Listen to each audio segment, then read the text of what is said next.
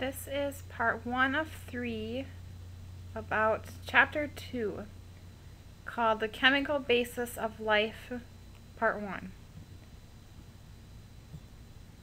In this chapter, we're going to talk about chemistry, and biology is just applied chemistry. And you're probably wondering, why do we have to talk about chemistry? In order to understand how cells work, you need to understand the level below cells, which includes molecules and atoms, and that's chemistry. Just to kind of show you, in chapter 1, we talked about the 10 levels of organization up here, so hopefully this looks a little bit familiar.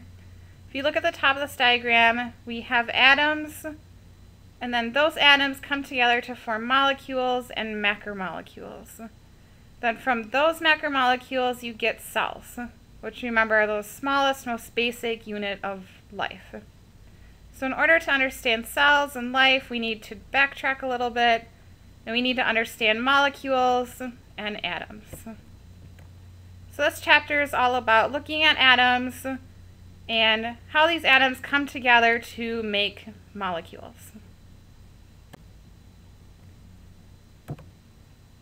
Alright, so I kind of mentioned this already, but biology is founded on the principles of chemistry, so again, we need to look at chemistry in order to understand biology. Specifically, this chapter is looking at something called inorganic chemistry. And this is what you learn about in Chem 1 and Chem 2. So this lecture is just a very condensed, very short introduction to inorganic chemistry.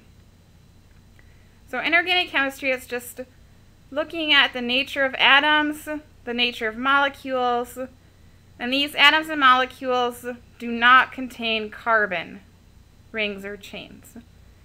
So molecules that contain carbon, we're going to look at those in chapter 3, and that's called organic chemistry. So we're going to start off with looking at atoms, and specifically we'll start off with something called matter. Matter is just basically anything that contains mass and occupies space. So you, for example, you have mass, you occupy space, so you're made up of matter. Just like the tables, the chairs, your notebook, your computer, it's made up of matter. This matter is made up of the atoms that we're going to be looking at. So atoms, their definition, they're just the smallest functional unit of matter. And these atoms, they form all of our chemical substances. So everything on Earth, even in space, it's made up of atoms. Specific types of atoms are called elements. And you'll find these elements on the periodic table, which we'll look at in a little bit. So examples of elements include nitrogen, hydrogen, oxygen, carbon, phosphorus, sulfur. So there's lots of different elements that we're going to be looking at. Then atoms of these different elements, they're going to come together to form molecules. So when you have 2 or more atoms, it can be atoms of the same element, so like 2 oxygen atoms, or you can have atoms from different elements, so for example 1 oxygen and 2 hydrogens. When those atoms come together, when they bond together, they make up molecules. So we'll look at the structure of an atom. So here we have a really simplified atom model. So scientists, they initially visualized atoms as kind of these mini solar systems, which you see on the slide right here.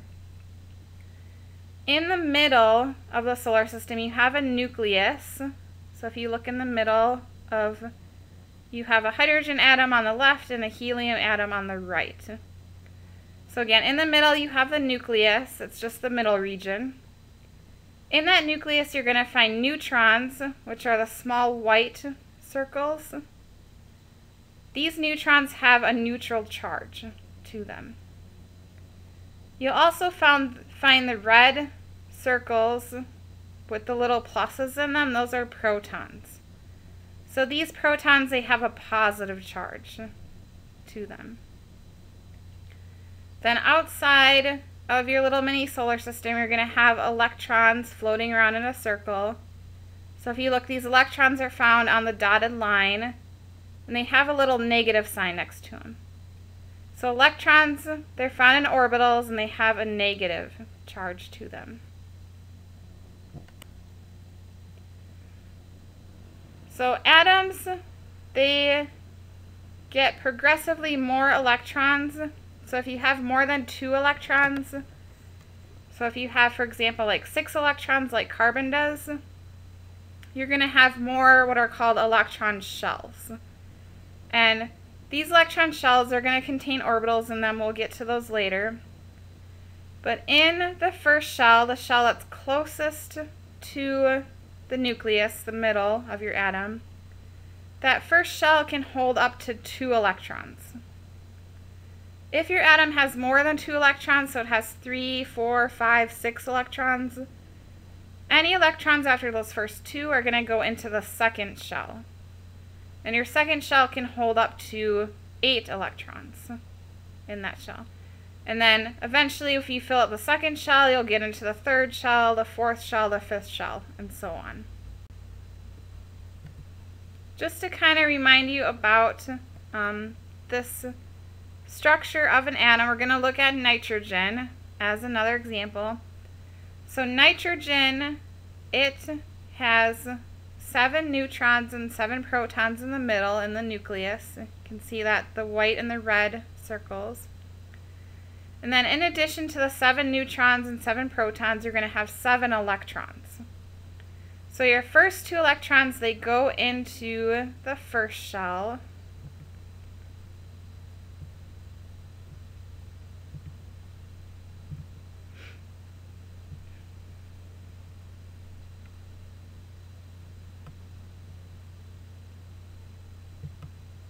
And here I highlighted the first shell. So those are the first 2 electrons.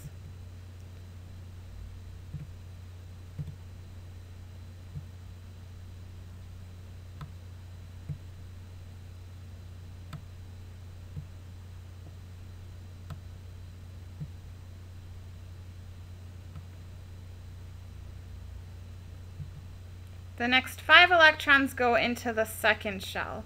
And I circled those in red up here. So that gives you... So in our atoms, I talked about protons. Again, protons are found in the nucleus of your atom in the middle. And the number of protons, that's what's going to distinguish one element from another element. So in fact, this is so important. The number of protons is so important.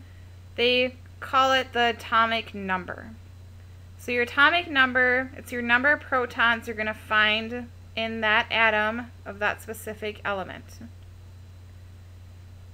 Your atomic number, it specifically refers to number of protons, but it can also tell you the number of electrons in that atom. And this only works if your atom has a charge of 0. So if you have 2 protons, so 2 positive, plus 2 electrons, 2 negative. So positive 2 plus a negative 2, that gives you a charge of 0 right here. So be really careful when you're looking at your atoms. If it has a charge of 0, the number of protons matches the number of electrons in that atom. As I mentioned earlier, all the different elements are organized on a periodic table. Specifically, they're organized by that atomic number, that number of protons that we just looked at. And just to kind of familiarize yourself with the periodic table, the periodic table has columns, and it also has rows. So if we look at the rows first, rows go from left to right. So if you look at the very top left hand of the periodic table, you see hydrogen up at the top. So hydrogen is in the first row. If you go over one row, you see that next to hydrogen there's nothing, but if you go down you have beryllium and magnesium down there. And these rows keep on going, there's 8 of them, all the way over to where it says helium, and then you have neon and argon in the final row. So these rows, they actually tell you how many valence electrons that element has. So in your first row, if you look at hydrogen, it has 1 electron in its outer shell right here. So it's in the first row. Lithium also has 1 electron in its outer shell. So it has 1 valence electron. If you jump over to the next row where it says beryllium, magnesium, those elements have 2 electrons in their outer shell. So they have 2 valence electrons.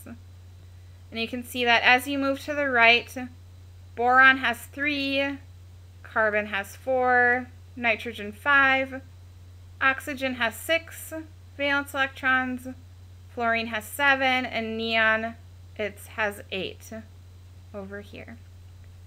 So the neon, it has completed its outer electron shell. It has the full 8 in it right there. So that's what the rows, kind of information you can get from the different rows.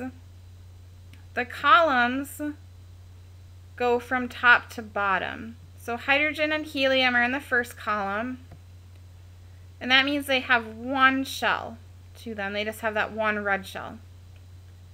If you go down a column, starting with lithium, you see it has a red shell, that first shell, and a blue shell, the second electron shell. In fact, all of the elements in that second column, they only have 2 shells. You see the red and the blue. So for example, if you look at oxygen, it has a red electron shell and a blue. So it just has 2. And then our third column, you have the red, the blue, and the yellow. So you actually have 3 electron shells. And you can see kind of this pattern in this periodic table. So in addition to the atomic number that we use to organize this periodic table, elements also have atomic mass. So the atomic mass is just the number of protons plus the number of neutrons. And we do this because protons and neutrons, they have about the same mass, and then they're a lot bigger, so they're about 1,800 times bigger than an electron. So electrons, we just kind of say that they have a mass of 0, we kind of just ignore them. So we just look at our atomic mass as the number of protons plus the number of neutrons. So for example, if we look at carbon, the most common form of carbon, carbon has 6 protons, it has 6 neutrons, so it has atomic number of 6, because it has 6 protons. And the atomic mass is going to be 12. So you take your 6 protons plus your 6 neutrons, and that gives you 12. Some forms of an element can actually be heavier than the common form. And these are called isotopes. So you can have multiple forms of an element, and basically they just differ in their number of neutrons that they have. So they have the same number of protons, they're the same element, because that's how we define what an element is. It's identified by the number of protons, or that atomic number. However, some atoms of a certain element, they can actually weigh more. And to get this higher atomic mass, that atom can just have more neutrons in it. So if you look at the example here, so we have carbon, usually it's in its C12 form. So usually carbon atoms have a mass of 12. And again, that means it has 6 protons and 6 neutrons in it. But every once in a while we have carbon-14, so C14. It still has 6 protons because it's still a carbon atom, but it's heavier. So in order to get a mass of 14, you just add 2 more neutrons, you have 8 neutrons. So carbon-12 and carbon-14, they're just isotopes of each other. They're different forms. So carbon-14 just weighs a little bit more than carbon-12. Some of these isotopes, we call them radioisotopes, so that just means that they're unstable isotopes. So they weigh a little bit more. They can actually emit subatomic particles, or they emit radiation. And these radioisotopes, they can cause damage to cells, but we can also use that in healthcare. So we can use radioisotopes to help treat cancer patients, because those isotopes are going to emit radiation. They're going to kill those cancer cells. So these isotopes can be really, really useful in the metafield. In biology, we have some elements that are going to show up over and over and over. And the 4 elements are listed at the top. So we have hydrogen, oxygen, carbon, and nitrogen. So we're going to see these 4 elements come together. They're going to bond together in a bunch of different ways, make up a bunch of different molecules that we're then going to eventually use to create our cells. So these 4 elements, they typically make up about 95% of the atoms that we find in living organisms. Other elements, so that other 5% are going to be mineral elements or even trace elements.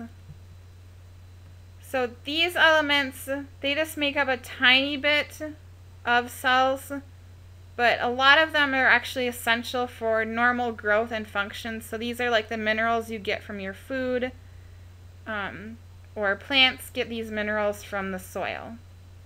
So just because you don't have a lot of the mineral elements or trace elements doesn't mean they're not important in the living organism. This slide is just showing the elements and their percentages in a human being. So if you look at the pie chart, oxygen makes up about 65% of our body. Carbon makes up about 18%, hydrogen is 10%. The oxygen and hydrogen, we usually find it in the form of water, so H2O. Carbon makes up carbohydrates, proteins, lipids, and nucleic acids that we're going to look at in Chapter 3. And then in addition to oxygen, carbon, hydrogen, you see nitrogen, calcium, phosphorus, sulfur, and then all those other trace elements in our body. So this first part of Chapter 2, we looked at atoms. And remember, atoms have protons, which have a positive charge found in the nucleus. They have electrons, which have a negative charge, and those are found in those electron shells. And then you also have the neutrons, which have a neutral charge. These atoms, we have specific types of atoms called elements, and those elements are organized on the periodic table. And then finally we looked at those different elements that are really important for life. So that includes oxygen, carbon, hydrogen, and nitrogen that we looked at.